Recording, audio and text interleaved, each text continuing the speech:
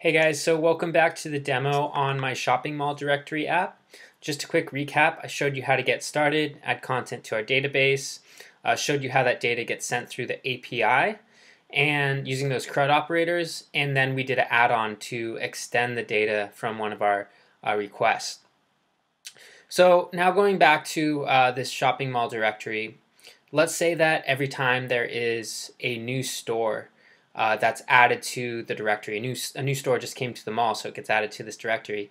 I want to push out an email to myself to get notified that, hey, there's a new store, you should come and shop here, check it out. So I can actually do this with one of the extensions from the Xano marketplace, the Sendgrid extension. This allows me to push out emails to my users, additionally allows me to use dynamic templates. So let's get started. I'll show you how to do this. So here in my dashboard, I'm going to go to this navigation bar and into my marketplace on the left side. And here is the marketplace. So just a couple things to point out. Right now we have a few different extensions. Google OAuth allowing your users to sign in and log in with their Google accounts. reCAPTCHA in order to protect your site or app from spam and robots. Twilio SMS to push out text messages to your users. And then Sendgrid email. And Sendgrid's owned by Twilio and allows you to push out email messages to your users like we're going to do. And there's also more coming soon, so we're continuing to add to this. We're going to have full-on templates for apps soon, so stay tuned for that.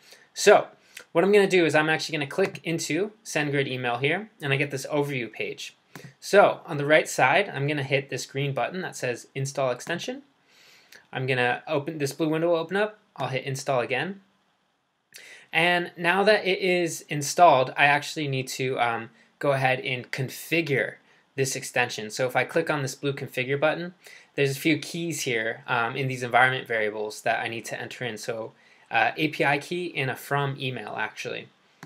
So in order to do that, these instructions right here on the page will actually help me get that information. So first is just to sign up for an account. There's a link to do that.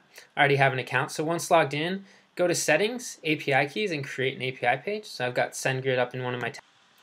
So once you're logged into Sendgrid, you'll see this dashboard view.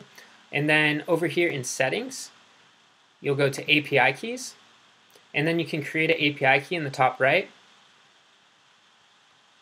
And once this opens, you can just give it a name. And I'll say mine is Directory App. And then you can choose the access, and you will do Create and View. And then you'll get this key, which I'll have blurred out here. And you can just one-click copy that to your keyboard. And then you can come back to Xano and reopen that configure button and just paste it here where it asks for the API key. And the send from email is going to be my email there set up in Sendgrid. So once I enter in that Sendgrid API key and also that Sendgrid from email, that blue messaging will turn to green and tell me my extension is configured. Okay, so remember, when I'm adding a store to this shopping mall directory app, I want to get an email to tell me there's a new store so I can go shop there. So now that this extension is configured, I'm going to go to my API page, and you'll notice there's this new Sendgrid validation API group right here, but I'm going to go into this public group because I'm going to add a store, so I want those CRUD operators. So here are all those CRUD operators that Xano automatically generates, and I'm actually going to go to post, add a store record, because there's a new store coming to the mall. So once this loads, I'll see that anatomy or workflow of this API endpoint. So the next step I'm going to do, I'm going to go into my function stack. I'm going to hit this blue plus button, and then I'm going to go into custom functions. And here we see there are two different Sendgrid functions. So the basic send and the dynamic send. The dynamic send is what you would use for a template. Since I'm just pushing out an email to myself because I'm the only user in my app, I'm just going to use this basic send right now. So I'm going to click onto that. And this new window will open up. And here we see we have some inputs that are needed to complete this function. So I actually don't have that over here in this add store record.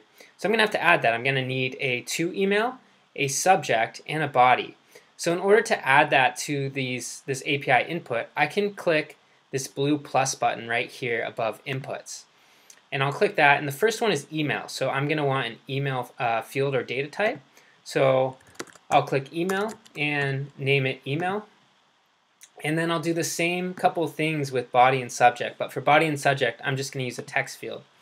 So we want subject first. That makes sense. Hit save. And I'll hit this blue plus button again. And I'll add a body input. Okay, now that I have my inputs, I want to go back into this Sendgrid function and actually map these inputs together. So what I have to do is hit this drop-down menu and then go to input and find that email that I just clicked in and do the same thing with subject. Hit input, and scroll down a little bit, hit subject, and then hit the drop-down for body, go to inputs, and I'll find that body. So now that my inputs are all mapped together, I can actually go ahead and add a new store record and at the same time send myself an email notifying me that there's this new store in my mouse. So I'll go to run and debug, and we'll say the new store is a Nike store, and we'll call it athletic wear. The location we'll say is floor 2, maybe unit N for Nike. And then the email it's going to, I'll type in my email. And the subject will be, hey, check out the new store. And in the body, I'll just say something like, the Nike store is now open. Come shop here. Okay, so now that I've got all my inputs, and remember, we put those in those quotation marks because this is that JSON object we talked about during the API video. I'll go ahead and click Run. Okay, and we see is a success. Everything ran successfully. So we see that new store ID is 5. Remember, we had Foot Locker we added earlier, and then we deleted it. So the ID is unique to that 4, even to Foot Locker, even though it was deleted. We have the name Nike, the description athletic wear, and the location 2N. But we don't see anything about the email. That's because that's not in our response at all. That email is just getting sent out. And I actually have a notification here on my phone with that email, so we know that works. I'll also go to my database table just to show you the post worked, just because we did some weird things. And sure enough, there's that Nike store. So just kind of coming back here to talk about what I did a little more. I went to this add store record. I added a new function that was generated once I configured the Sendgrid extension. And then I mapped the inputs, and I had to create new inputs to match what was needed for that function. So obviously a very powerful tool. You know, if you had many users, you might want to consider using the dynamic template so that you have something set up and ready to go that's customized to each one of them. You can play around in Sendgrid with that. But obviously also coming back into the marketplace, we have some, you can also push out SMS text messages. Google reCAPTCHA is really important if you want to protect your application from spam, and then Google OAuth to allow your users to log in and sign in with their Google accounts instead of sign up with email. And once again, we have more coming soon. We're going to add Facebook authentication, I believe Twitter, GitHub, and down the roadmap, we're going to have some templates for you guys where you can just start with an app, a backend app pretty much already built out for you, and do whatever little customization you need to. So that's really exciting. Stay tuned for that. Thanks for watching this video, and I'll see you in the next video for the shopping mall directory demo.